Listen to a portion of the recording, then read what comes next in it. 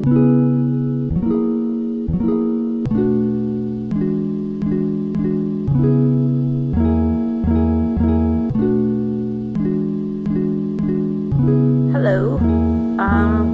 is going to be my first time painting and talking at the same time. It might go well, it might not. The plan is, I have painted this beautiful thing in the past. I really love it, and I'd like to recreate this effect that I have where there is shiny resin underneath, and then there is a paint pour on top. Also, I did paint white. Painted it white, then put resin on it, and then the paint pour on top. I like the fact that there's negative space and that it has that outer space look.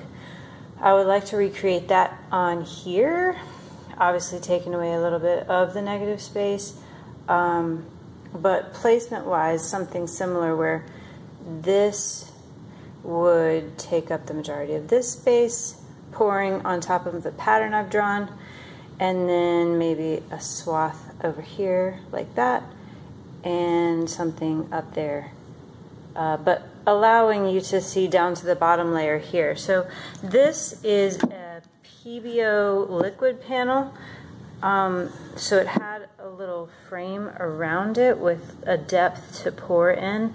I painted it white, and then I put a layer of resin, and then I drew on top of the resin with an oil-based Sharpie paint pen. So today I'm going to try to recreate a similar color scheme. I'm pretty sure that dark blue was this Indigo, Golden Brand Indigo that I got as a sample.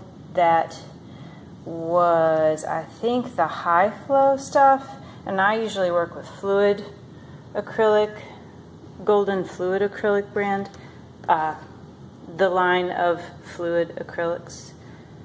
And so these are all from that line. I've got titanium white, I've got my Hansa yellow, which I've added some white to. I do that because the Hansa yellow medium tends to be the, well, it is the least dense of all my paints, so it ends up coming to the top and taking over all my paintings. So I add white to make it a little more dense, and today I'm going to add even more white. Then my Quinacridone Magenta. And this is a mixture of the yellow and the red, Hansa yellow medium and Napthol Red. And this is a weirdo mixture of teal and interference blue-green and zinc white. I thought the interference green would show up, but it doesn't, just so you know. I have prepared these little cups here that I'm going to mix the colors into so that they show up against the dark indigo background. And I'll go ahead and do that. Let me get the camera set up here. Sorry, bear with me. Gotta strap it in. Okay. Tighten it up. Why is it not focusing? Focus. Alright. We're good. I wonder if I could fix the lightness some. Okay, so, whoops. Gonna maybe knock some of that out. Edit it. Alright, so I'm going to add a little of each of these to these cups. That'll be my white that I preserve. Little yellow,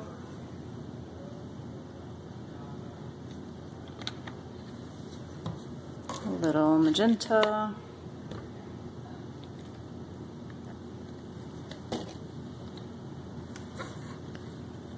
a little orange,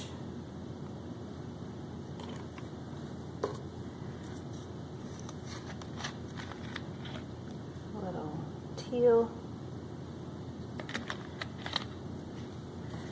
And I have these extras. What was I going to do with that? I don't even know. I think I'm going to pour out this white and give myself some more of that magenta that is not tinted. because I just like the color. It reacts well with the other colors. Alright, I'm going to line these up. I need to stir those. Okay, so we are mixing the yellow gently as to not slosh it out or create air bubbles. I do have a heat gun that I try to take out most of the air bubbles after I paint, but it's always nice to start with as few as possible. Yellow's mixed up. Whoa, can't do that. Ah, look at that.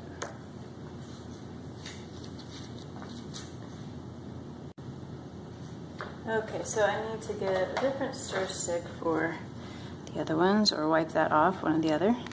So here's my Quinacridone Magenta.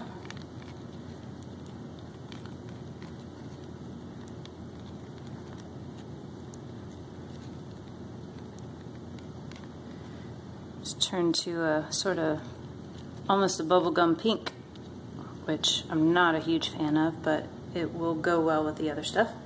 I'll wipe this off.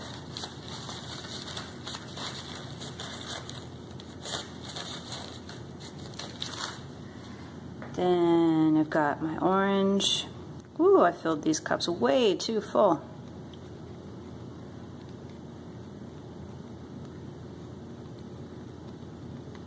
That's pretty. That reminds me of a creamsicle.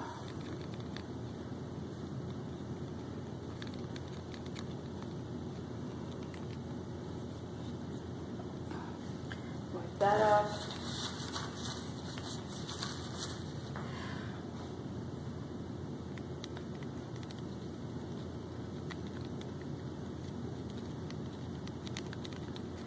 And here is my teal with even more white added. It had zinc white added, and now I've added some titanium white. So I have a theory that this is going to disappear because it's going to be super dense compared to the other pigments. Which is a shame because it would be pretty. I need to mix up some teal that is not so dense without all that. Alright. Let's adjust the camera here so you can see what I see.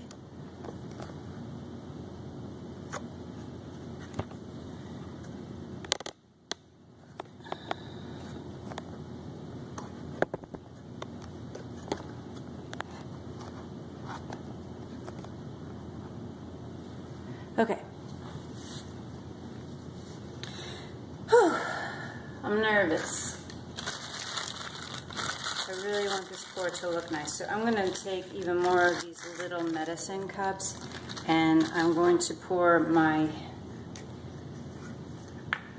indigo into that so that I have a little more control. I can just control these little cups a little better.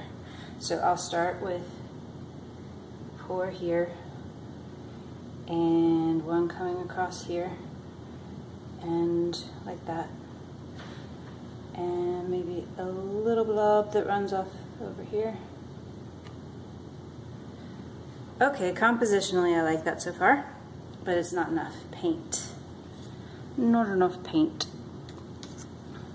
Although I don't want too much, or when I blow the straw to mix the paints, I might end up with it's spreading around too much, but it looks like this is all I'm gonna have, so this is gonna have to do. Put a little bit more up here. Okay.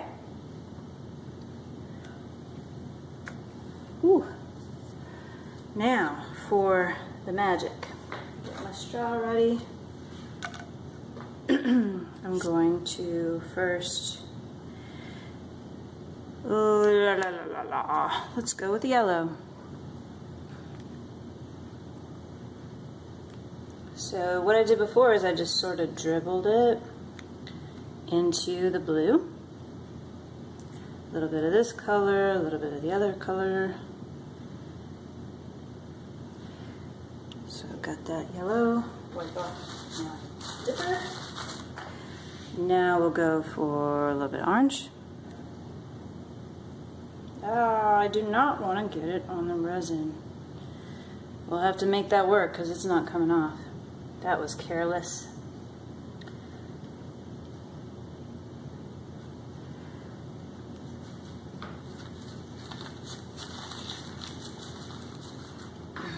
I'm going to skip the bubblegum pink and go straight to this magenta because I just like it.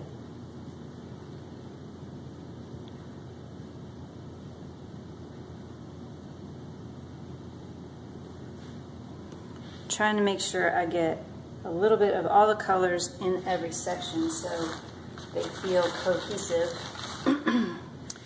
And we'll go with teal. Might come back and add some white. We might not.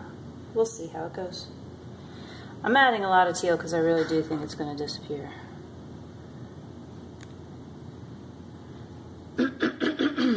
It's already sinking. They all are. Okay. Now, can I zoom in a little bit? Not too much. I don't want to lose the shot. Oh, this thing.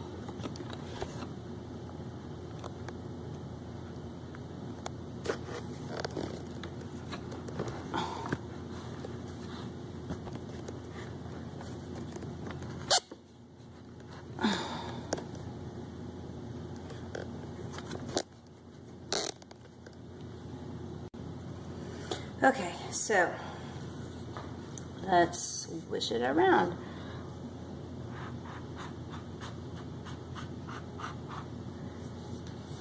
It's all sinking so much. What's up with that?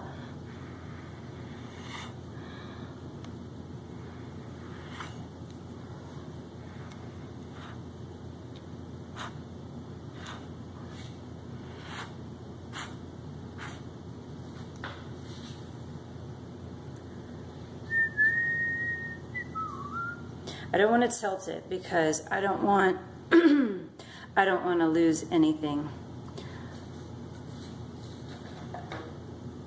So any spreading is going to have to be with a straw. But I like where it's at. I might spread it over here just because I don't want all that orange out in the open.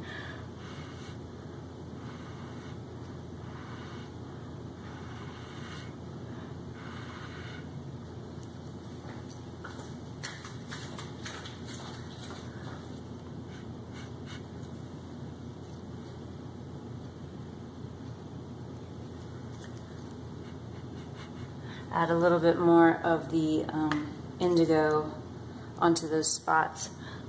See if I can incorporate it back into where it belongs.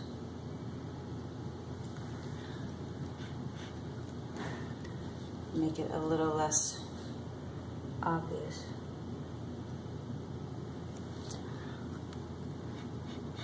This straw is too big. Okay.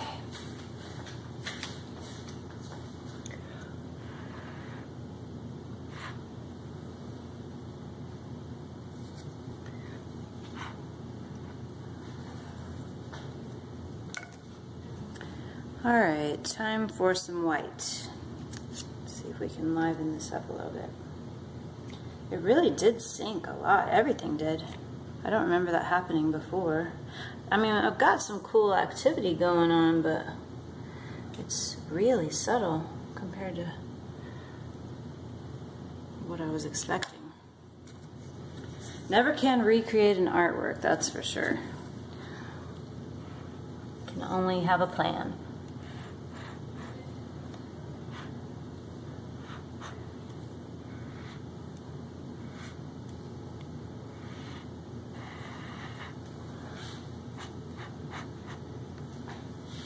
I hate this straw. I'm gonna. Okay, so I just didn't feel like I had enough control with this big wide straw. So I just went and got this, which will hopefully serve me much better. Uh-huh.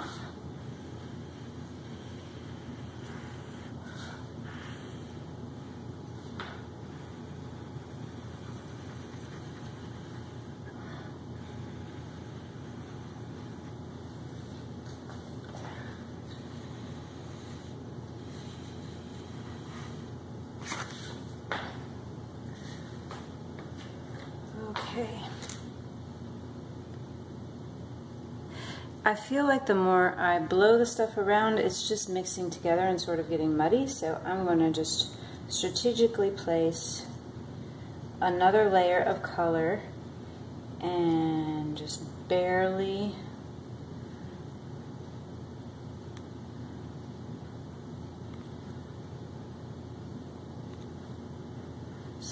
some areas are getting nice. I need to pay more attention.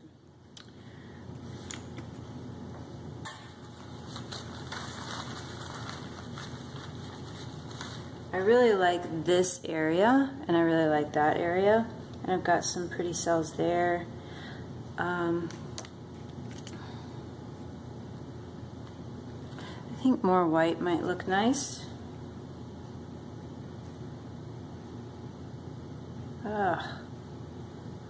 Not on the background though.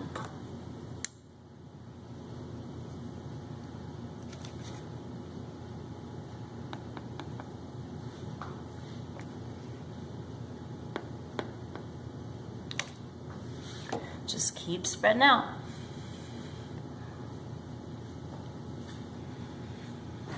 Gotta make it work.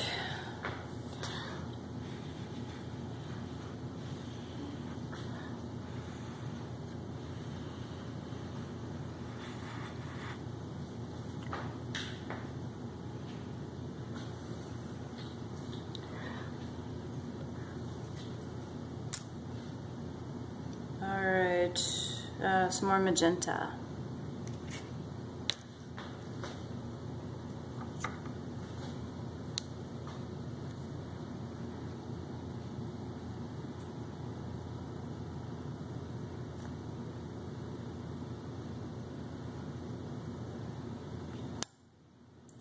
And some more of that lovely orange. Let's make that work. And then try to finish it.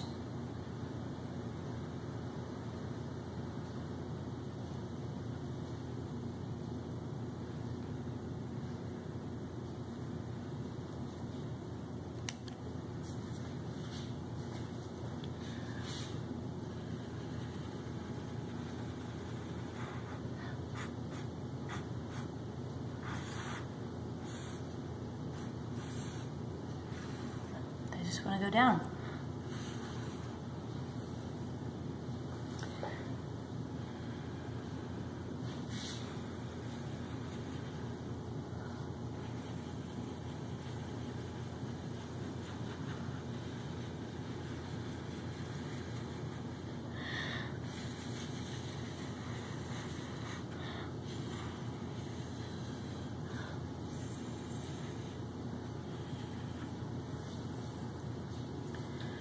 Okay. I am liking the colors. I am not sure what's going to happen in the next 5 minutes or so, so I'm going to leave it alone, and I'll pause the video and set a timer, and we'll come back and look at what has happened. 5 minutes, and I don't know if it's my imagination. I will know once I look at the video and that split shot, but it seems like things are becoming more vibrant. Like the white is starting to come back up, which doesn't make any sense to me. But the blue definitely seems to not be taking things over. I really like that. I think that's gorgeous. And this is intriguing. I'm going to put a little bit more white here and maybe there if I have enough, because I just don't like those spots as much.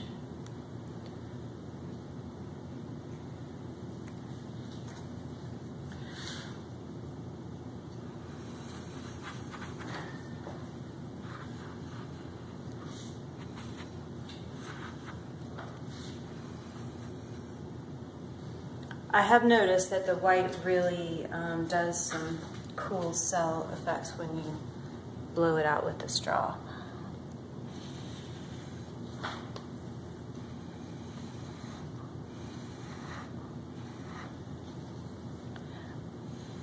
I think that'll also give the whole thing a little bit more contrast because I'll have some light spots and some dark spots. I lost a little bit of some stuff over here that I liked, but maybe I like this better.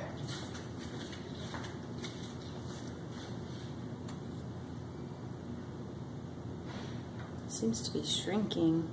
Is this table not level? I have had a really big problem with level areas while painting. I check the tables ahead of time with the level, I do, but it still seems that they tend to